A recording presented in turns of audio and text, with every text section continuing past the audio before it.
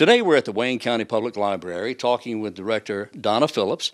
And Donna, this is Poetry Month, I believe. It is. April is National Poetry Month. And as a result of that, you have asked several people to come in and read their favorite poem. That's right. This year, Wayne County Reads' theme is poetry. We're calling Wayne County Reads project this year Passionate for Poetry. Oh, boy.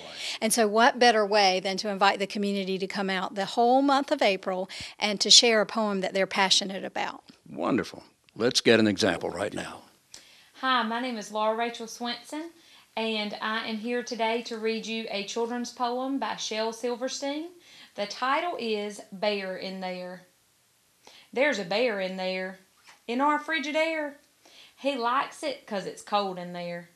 With his seat in the meat, and his face in the fish, and his big hairy paws in the buttery dish, he's nibbling the noodles, he's munching the rice, he's slurping the soda, he's licking the ice. And he lets out a roar if you open the door. And it gives me a scare to know he's in there. That polary bear in our frigidy dare.